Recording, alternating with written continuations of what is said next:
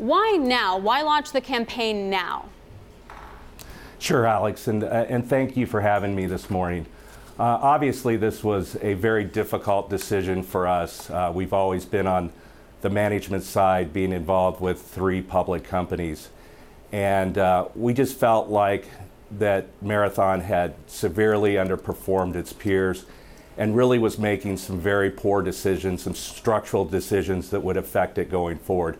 So when Elliott came out with its plan, which we support, we believe that it was a good plan to help release or add more shareholder value. But we think there's a lot more there that can be done, in particular at the CEO level. We believe that a lot of decisions that have been made will affect the company going forward without a change at the CEO level. And therefore, we've asked Mr. Heminger to step down. So we'd like to see a new CEO brought in and replace a lot of the management there and bring in the people that can take this company moving forward. Who? Who do you want to see replace him? So there are many talented people out there. First of all, these are great assets. These are assets that should outperform their peer group, and they have just lagged the last year.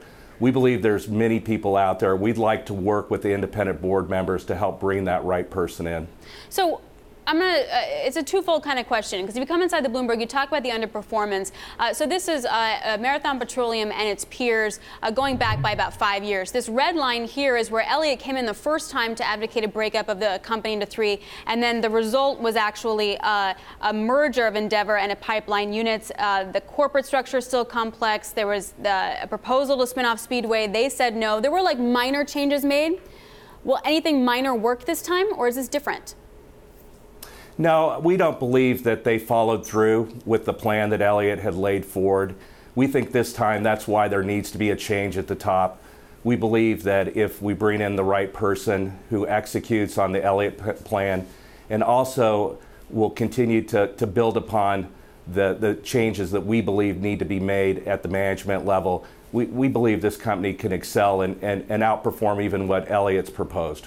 So Marathon really standing by Gary, though. They recently said firmly and unanimously supportive of Gary as a CEO, and they say his track record of delivering value to shareholders and all the company's constituencies. I even reached out to Marathon myself for a response, but did not hear back. What do you think is going to take? Like, how much support have you been able to garner when the board is still behind Heminger? So when we released this on Friday, we had a large group of institutional investors that own this stock reach out to us, and overwhelmingly they support Elliott's plan. They support the removal of Gary, or Gary to step down at this point. And frankly, Alex, it was overwhelming. The majority of the top shareholders reached out to us. We're all aligned, and we believe as the message gets out, if the shareholders are heard, this change could be made and the Elliott plan could be implemented this time the right way. Do you want the job? We did not write this letter or go public for management positions at Marathon or board. We're just large shareholders that want to see the stock returns be what they should be based on this asset. But would you take it? We're not applying for the job. We believe that there are several talented people there that could take this company to the next level, and we're there to support them or help them in any way to make that happen. So if the Marathon board doesn't work with you, they've stood behind Gary, etc., what do you do? What are your next steps?